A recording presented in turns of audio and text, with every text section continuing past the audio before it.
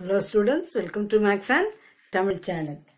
11th standard Max Basic Algebra exercise 2.9 9th sum நம்ம பார்க்க போறோம்.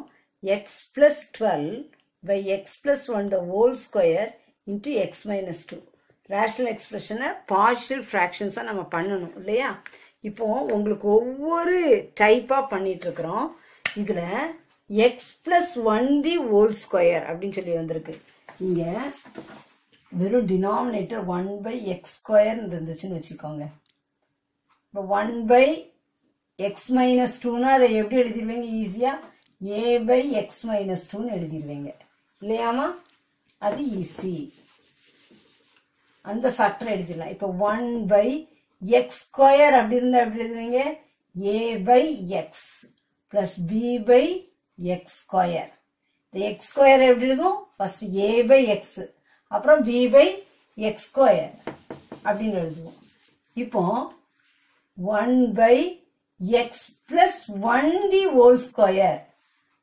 x plus 1 the whole square நான் கூட என்னதான் எழுதணும்? a by x plus 1 plus b by x plus 1 the whole square. புரிஞ்சுச்சா? அப்போ எப்போ இதை யூஸ் பண்ணுவீங்கன்னு சொல்லிடுறேன். 1 by x square plus 1. இது x plus 1 the whole square. 1 by x square plus 1 வரும்போது தான் ax plus b divided by x square plus 1. புரிஞ்சுச்சா?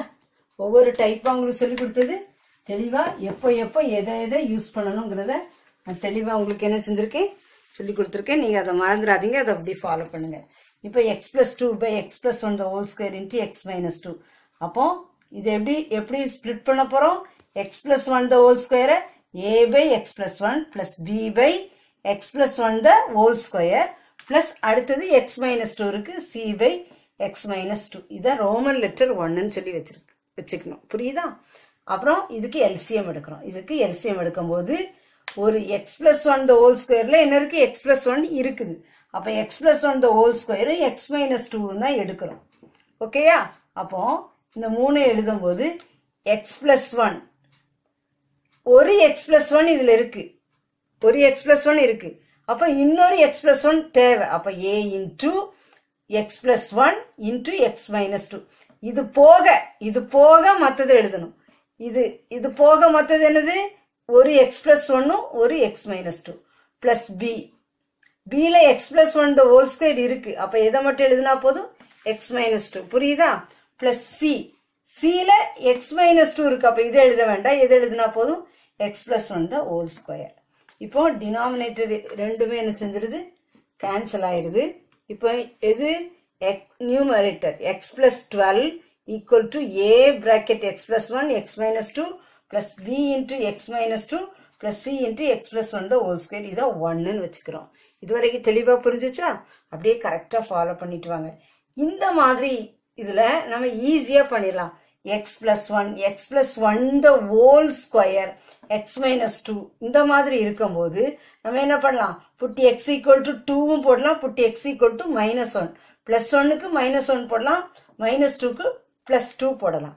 ஃபர்ஸ்ட் என்ன செய்ய போறேன்? புட்டி x equal to minus 1 in 1 அப்படி போடும்போது இங்க என்ன xல என்ன வந்துடும்? minus 1 plus 12 equal to a into minus 1 plus 1 என்ன ஆயிரும்? 0. minus 1 plus 1 0. அப்ப இந்த டேர்ம் ஃபுல்லாவே என்ன ஆயிரும்? 0 plus b xல என்ன போடுறோம்? minus 1 minus 2. xல minus 1 minus 2 plus c xல என்ன போடுறோம்? minus 1 plus 1 0. அப்ப c என்ன ஆயிடுது? 0. put x equal to minus 1 in 1. அப்போ minus 1 plus 12 11. இது 0 இது 0. a யும் c யும் 0 ஆயிட்டு. b என்னது? minus 1 minus 2 minus 3b. 11 equal to minus 3b. அப்போ b equal to minus 11 by 3 சொல்லி நமக்கு கிடைச்சிட்டு. தெளிவா புரிஞ்சுச்சா? இப்போ b வந்து minus 11 by 3 x equal to minus 1 போட்டு கண்டுபிடிச்சாச்சு. xல minus 1. அப்புறம் என்ன போடுவோம்? x equal to plus 2. x equal to plus 2 போட்டு 1ல போடும். அப்போ 2 plus 12 equal to a into 2 plus 1 2 minus 2. அப்ப இது 0 ஆயிரும். 2 plus 12 a என்ன செய்யும் இது a 2 minus 2 வரனால இந்த full term என்ன ஆயிரும் 0 ஆயிரும். அடுத்து b இங்க 2 minus 2 போகும்போது b என்ன செஞ்சிரும் 0 ஆயிரும்.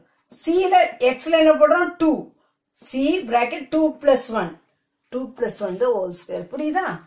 That is 2 plus 12 14 equal to இது 0 a 0 b 0 2 plus 1 the whole square 3 square.